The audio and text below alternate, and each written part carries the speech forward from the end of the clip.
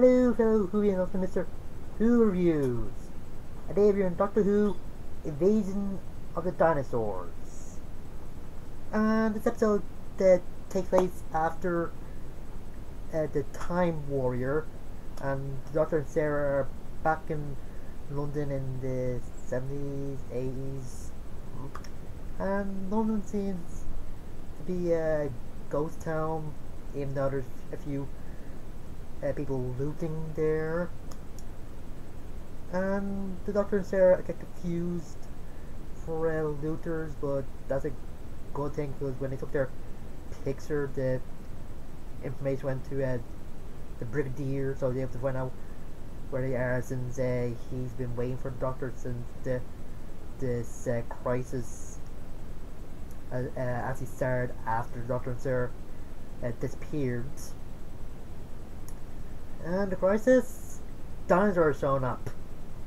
Yeah.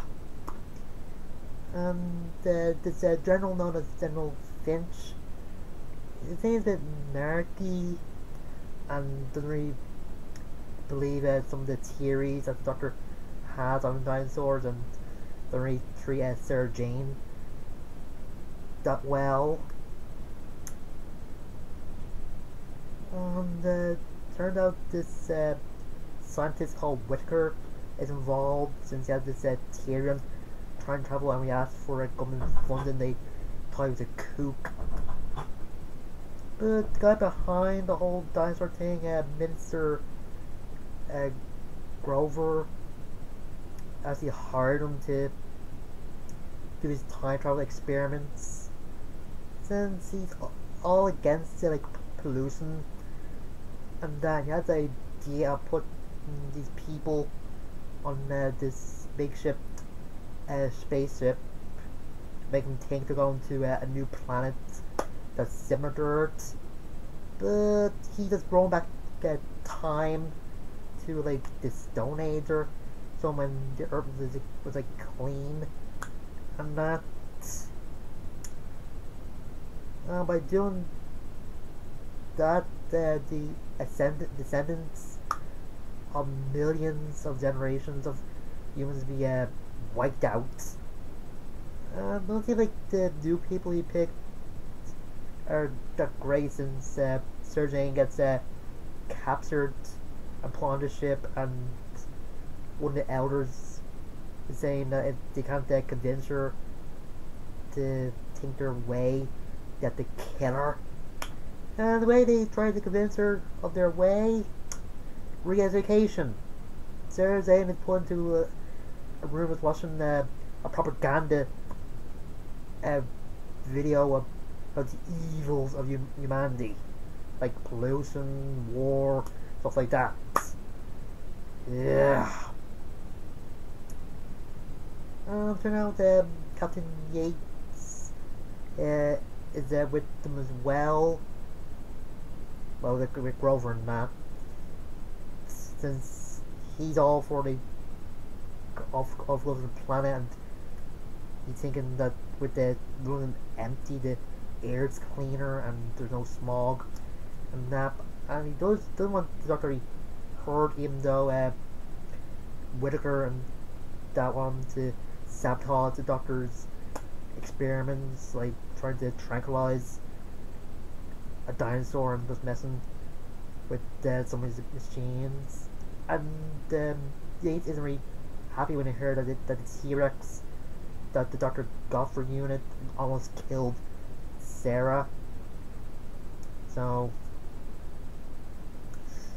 yeah, and at the end, when they find out that Yates Brigadier has him on sick leave, and then just get him to leave when he's ready.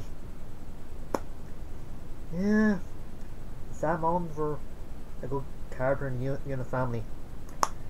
This episode is a bit preachy, talking about the environment and the evils of pollution. That the song the Doctor was preachy about the global pollution, and that before the modern series, even though I think it's worse now than it was back in the 1970s.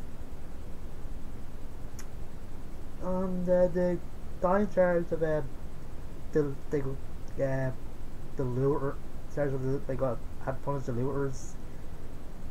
Yeah, he doesn't seem to care. Just sees the looters as criminals and put them into a factory for how many months until they get their actual sentence.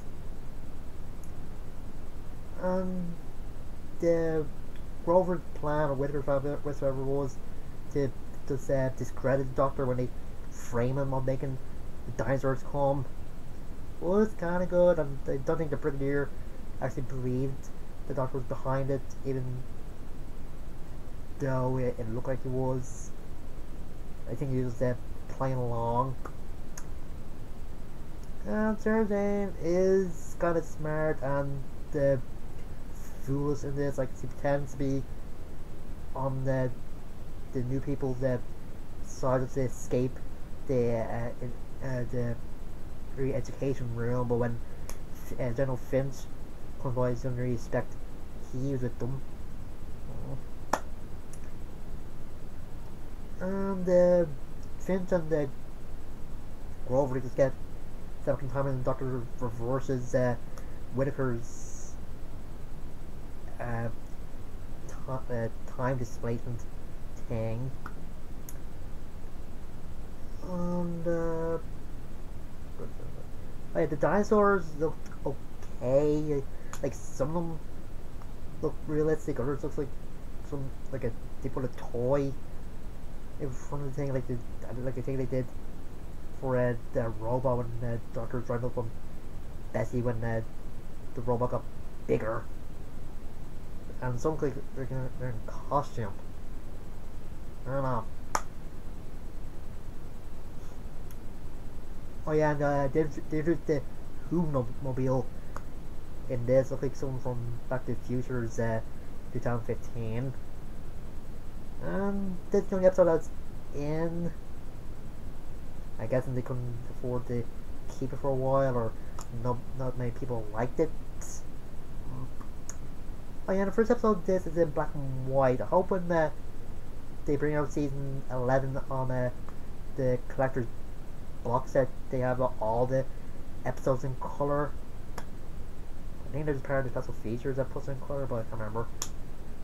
And I think it's the same thing with the one episode from the Mod of Evil being in black and white. And Pertwee is a goodness is wild. Just being a little funny and not really minding authority that much, and just trying to convince the Brigadier that the minister and that are behind the whole thing. Is kind of good.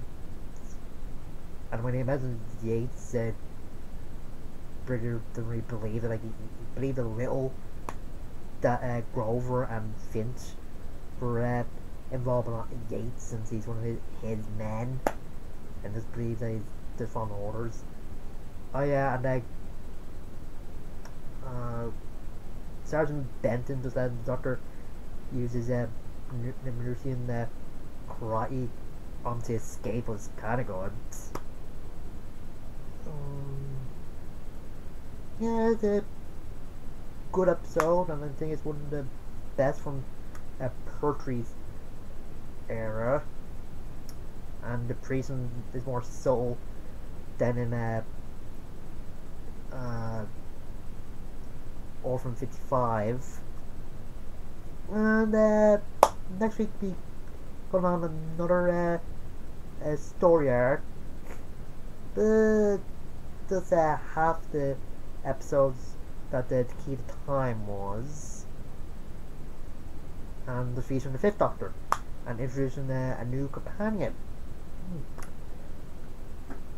Anyway, that's it. I'll see you guys later.